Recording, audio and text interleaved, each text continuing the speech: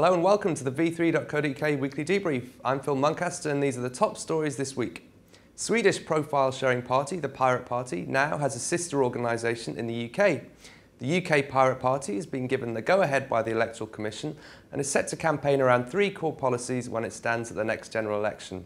These are to legalise non-commercial file sharing and reduce the length of copyright protection, to end excessive surveillance of citizens by government and big business, and to promote freedom of speech. The party will be hoping to ape the success of its sister party in Sweden, which currently holds a seat in the European Parliament.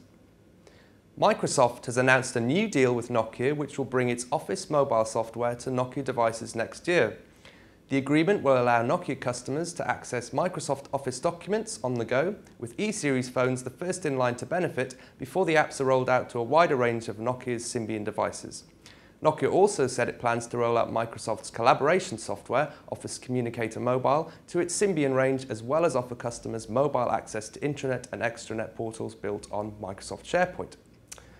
New government research shows that public authorities access nearly 1,400 private phone calls and emails each day. The figures were revealed in the annual report of the Interception of Communications Commissioner. They show that throughout 2008, public authorities made over 500,000 requests to intercept the public's communications. That's an increase of 44% since 2 years ago. And the Liberal Democrats who made the report public said the numbers show Britain has sleepwalked into a surveillance state.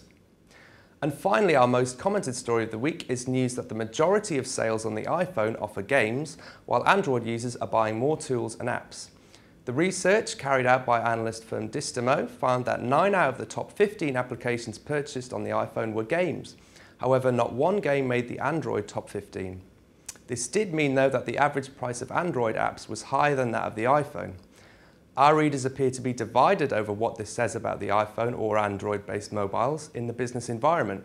Some readers argued that iPhone apps are all style over content. However, one other said it's less a case that the Android is more popular for business use and more that there's nothing else aside from apps to download for the platform.